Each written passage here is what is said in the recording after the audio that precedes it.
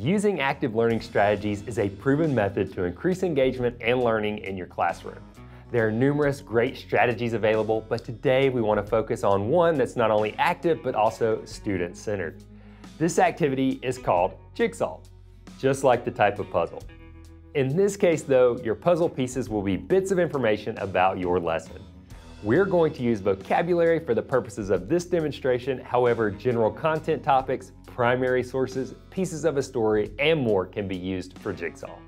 Begin by printing one copy of your vocabulary list with definitions.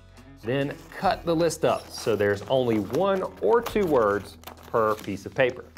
Then print off the vocabulary list without definitions. You'll need one for each student in your class. Have your students get into their assigned groups and provide each group with 1 or 2 of the words with definitions. All of the students will receive a copy of the full list without definitions. Allow the groups to discuss their vocabulary word with each other and write the definition down on their sheet with all of the other vocabulary words. Which word did we get? Bacteria. It says single-cell microorganisms that are found in diverse environments. They can be malicious, helpful, or harmless.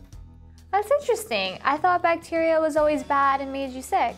Yeah, gross. Actually, I heard that bacteria in your stomach helps digest food. Neat.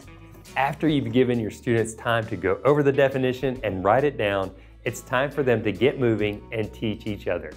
Half of each group will stay at the table while the other half will begin to rotate to other groups. One of the easiest ways to do this is to display a rotation chart at the front of the room for reference. Once students have arrived, have each group teach each other their definitions. Hey, which word did your group have? We had ecology.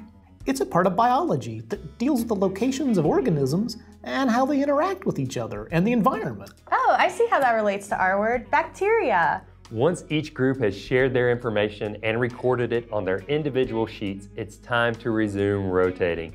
You'll continue this process until each group arrives back to their starting tables. Now each student has every definition for each vocabulary word. Be sure to call on a few students to share what they've learned. And you should also consider temporarily collecting the sheets to double check for accuracy and completion. Jigsaw is a great active learning strategy that gets students moving and teaching one another. Try it out the next time you've got big blocks of information to cover. It'll save your voice and increase your student engagement.